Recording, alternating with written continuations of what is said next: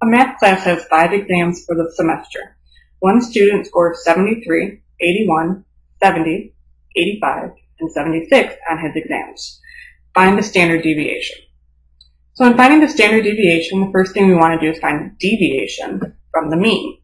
So I guess that means we should find the mean. So the mean of this data is going to be when we add everything up and then divide by the number of exams, which is 5. So 73 plus 81 plus 70 plus 85 plus 76 divided by 5.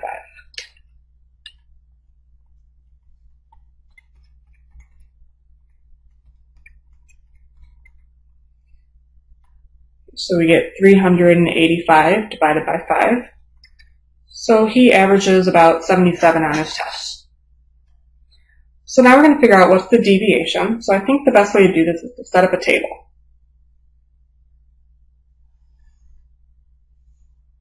We're going to have 3 columns.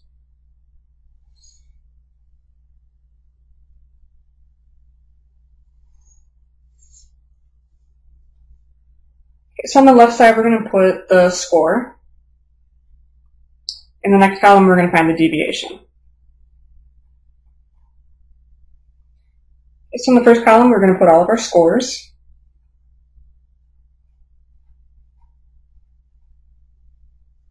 And then in the second one, we're going to find the deviation from 77. So just subtract them. So 73 minus 77, 81 minus 77, and so on.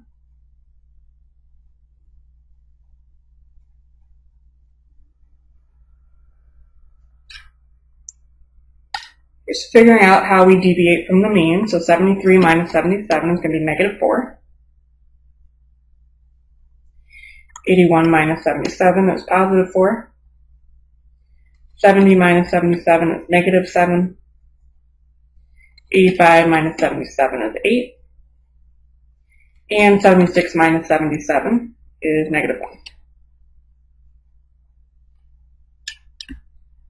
So the next thing we're going to do to find the standard deviation is we want to get positive parts of the deviation. So what we're going to do is square.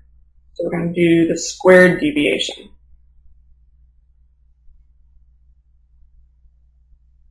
So we're going to square all of these numbers. So negative 4, we're going to square that. 4 squared, negative 7 squared, 8 squared, and negative 1 squared. Okay, so anytime you square a number, it's always going to be positive. That's the whole point of what we're doing. We'll undo the square in the very last step, just as a side note. So negative 4 squared is 16. And then we get another 16, 49, 64, and 1. So essentially what we're going to do now is take the average of all of these squared deviations. So we're going to add all of these up. So 16 plus 16 plus 49 plus 64 plus 1. So 146. Now you would say, well then just divide by 5, but one thing you have to keep in mind, anytime you're figuring out standard deviation, we have to figure out if this is a sample or is it a population. So in rereading this question, it says that the math class has 5 exams. This is all 5 of them. So we have every single part. So this is going to be a population standard deviation.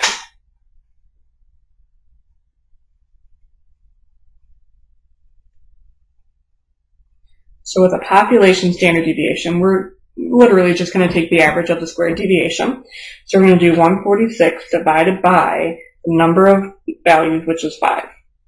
If you were doing a sample standard deviation, you wouldn't divide by 5. You would do 5 minus 1. Okay, because it's a little bit off, so we have to modify it a little bit. So dividing that out, 146 divided by 5, this average is 29.2. So to find the standard deviation of the population, we use this Greek notation called sigma.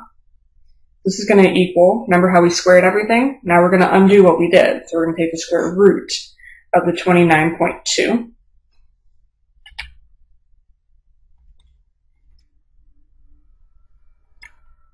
And so we get about 5.4.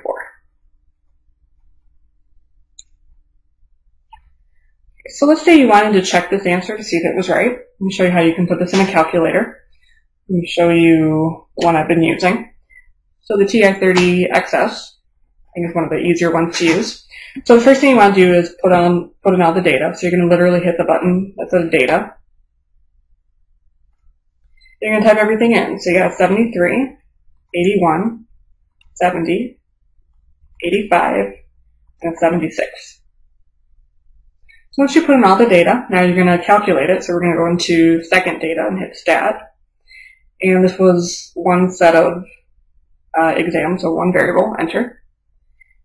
So my data is in list 1, so I'm going to go down to calculate. And then scroll down a little bit, you're going to find two types of standard deviations. The first one for S is called the sample. Second one is called sigma, which is population. That's what we were finding, which is about 5.4. And there it is. Okay, let's say you have a different kind of calculator. Let me just show you how to put the data in real quick. Let's say you have a TI-30X2. A little bit different. You still want to put in the data, but the first thing you have to do is activate the stat mode. A lot of scientific calculators are like that. So above the data, you'll see in blue that it says stat. So you're going to hit second data. You're going to say one variable. So now at this point, it should say STAT on your calculator. So then you're going to hit data. Now you can put the data in. So X1 was 73. And then these arrows that are on the right side indicate that you need to use the arrows to go to the next number. So when you scroll down, it's going to ask for the frequency. So if you happen to have two 73s, you would say 2. We only have 1, so I'm going to keep going down. So then 81, 70, 85, 76. Okay, so once you put on all of the data, the button that's right next to that one, STATBAR. So hit that, and it's going to spit everything out. Scroll over to the right. There's your sample standard deviation, and there's your population. Okay, so that's how most scientific calculators work. I'll show you one more in case you have maybe a graphing calculator. You use the TI-84. So kind of the same idea with the TI-30XS. You want to hit STAT. Okay, so what you want to do is put in the data. So we're going to edit our list.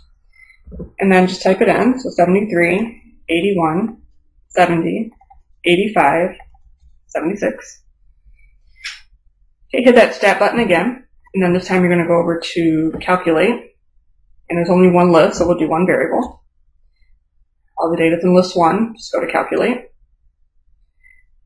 And there's our population, our sample, and then our population. Okay, so those are 3 types of calculators. Hopefully that's one that you have, on how to figure out the standard deviation.